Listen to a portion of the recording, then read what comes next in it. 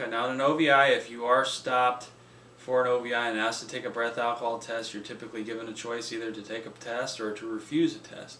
If you do submit to a breath test, your license would be suspended for 90 days by what's called the administrative license suspension.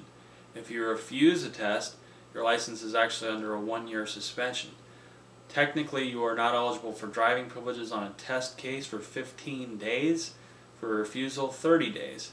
Now in some jurisdictions, for example Franklin County in Columbus, Ohio, some of the mayor's courts in Franklin County, you can have an option to seek what's called a stay of your administrative license suspension, which would take the suspension that was imposed, set it aside through an appeal, allow you to actually get your driver's license back and drive around with a valid license while your case is pending and while your attorney is sorting out your options on the case.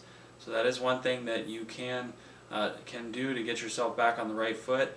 Driving privileges would allow you to drive to work, school, other basic needs like medical appointments, grocery store, things like that.